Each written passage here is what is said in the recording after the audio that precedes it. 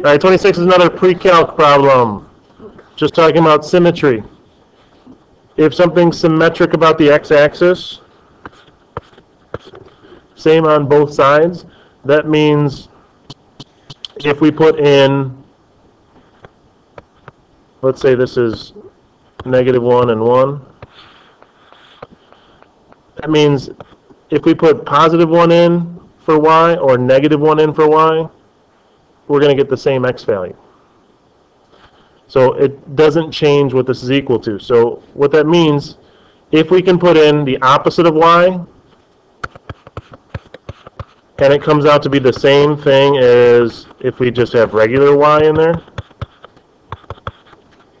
right? If we take -y and square it, it's still just y squared. It's going to be symmetric. About the y-axis,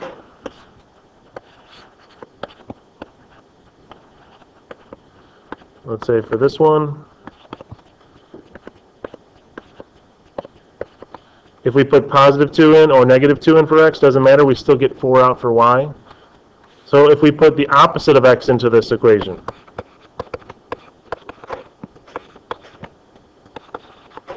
we still get the same thing. So it's symmetric about the y-axis also.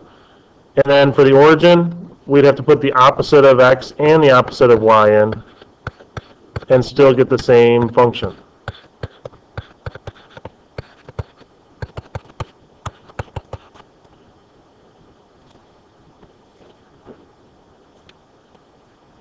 So for this one, it's symmetric about all three.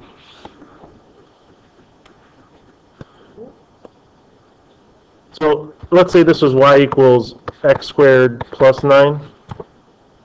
If we put the opposite of x in, it still comes out to be the same thing, right? So that would be symmetric about the y-axis. But if we put the opposite of y in, does it come out to be the same thing? No, right? That squared makes it symmetric. So we couldn't put the opposite of x or opposite of y, or both of them in, and get the same thing. So it's not symmetric about the origin. All right, so this is pretty rare for it to be all three.